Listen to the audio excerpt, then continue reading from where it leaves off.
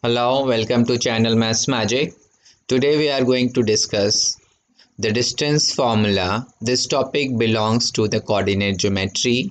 Over here we will discuss what is distance formula and what it is used for and how we can derive distance formula. So first let's see what it is used for.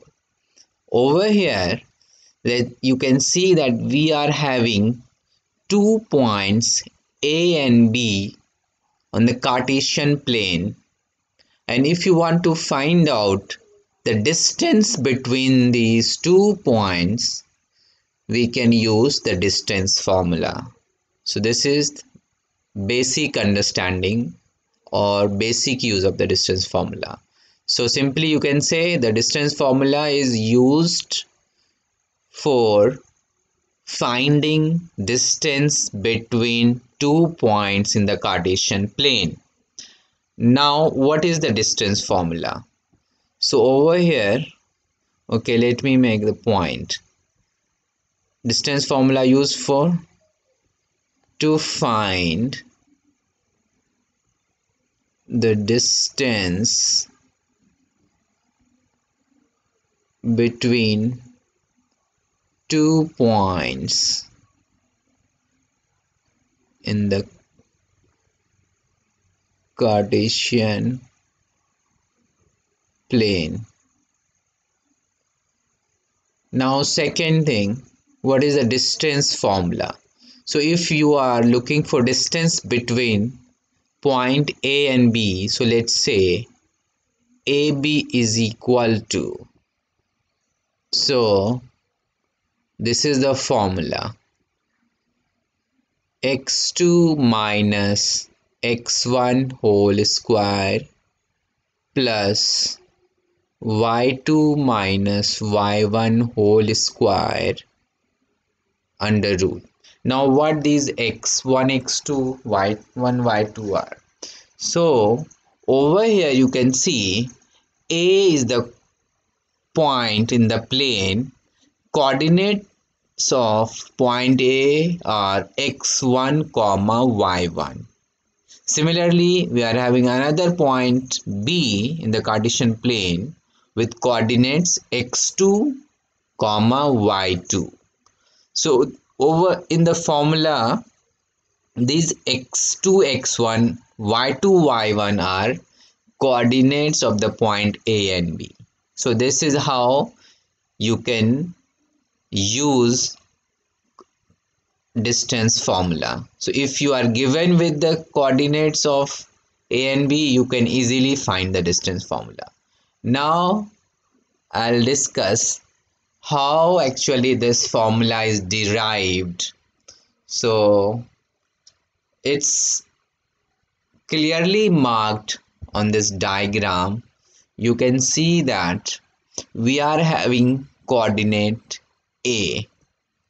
We are having coordinate A, sorry, we are having point A, and the coordinates of point A is x1 comma y1, and we are having point B with coordinate x2 comma y2.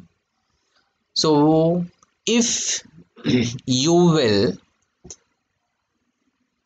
horizontally translate point A towards B, I mean to say, if you will draw a line parallel to x-axis from this point A towards this point B, but we will draw it horizontally, not vertically. Now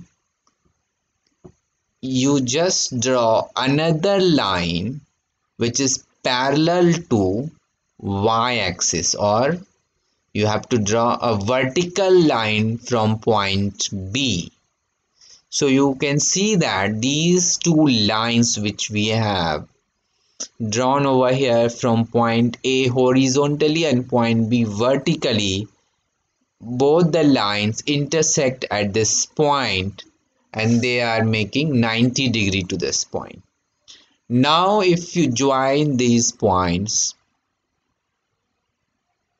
from A to B, so this is your right angle triangle. This is right angle triangle.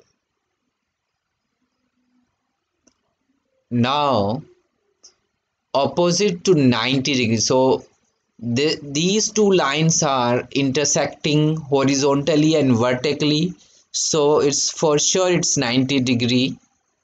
If you still have any doubts about this, you can separately ask me. I'll explain you why it is 90°. So opposite to this is hypotenuse, and these are opposite and adjacent or perpendicular and base. If you can recall Pythagoras theorem, so Pythagoras, let's say this is C, A, B. So Pythagoras theorem says C square is equal to A square plus B square. So if we can find the distance between these 2 points,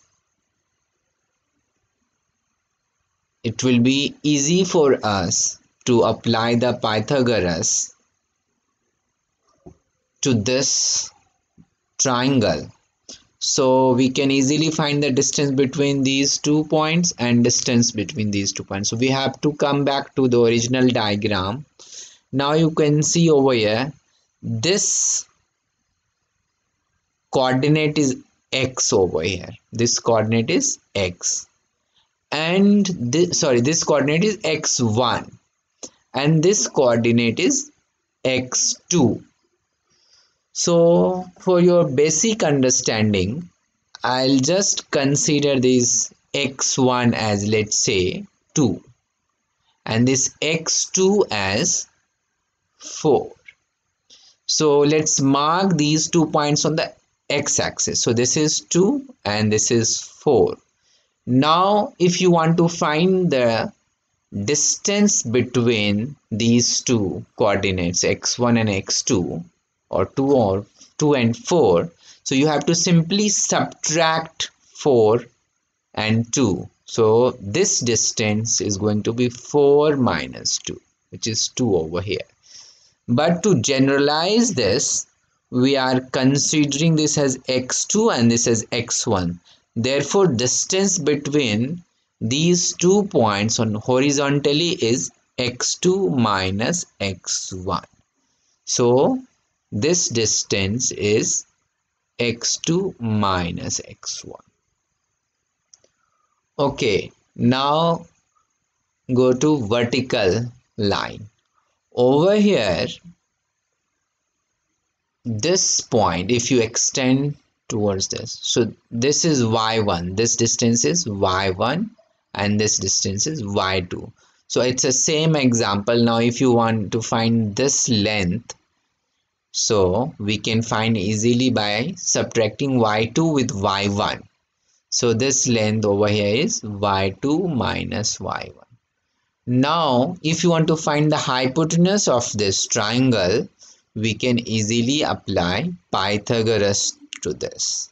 So our length of other sides, which is opposite and adjacent or perpendicular and base, are x2 minus x1 and y2 minus y1. So I'll write over here,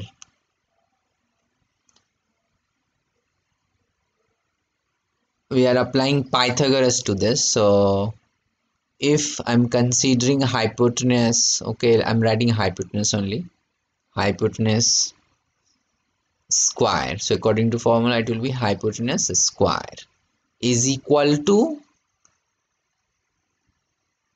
x2 minus x1 whole square, because we have found the length of this side as x2 minus x1, and Pythagoras says c square is equal to a square plus b square. So a over here is x2 minus x1 and b over here is y2 minus y1.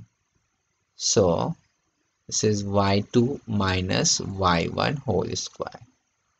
Okay, now what the hypotenuse over here is? You can see this hypotenuse is AB from the main diagram. So I'll just replace hypotenuse with AB square is equal to x2 minus x1 whole square plus y2 minus y1 whole square. And if you will further simplify this, we can write square root of x2 minus x1 whole square plus y2 minus y1 whole square. Hope it's clear now. So this is how you can find the distance formula, or how you can derive the distance formula. If you know the distance formula, you can easily find the distance between any two given points. And major role over here in deriving distance formula is the Pythagoras theorem. If you don't know about Pythagoras theorem, you can ask me separately. Thank you for watching.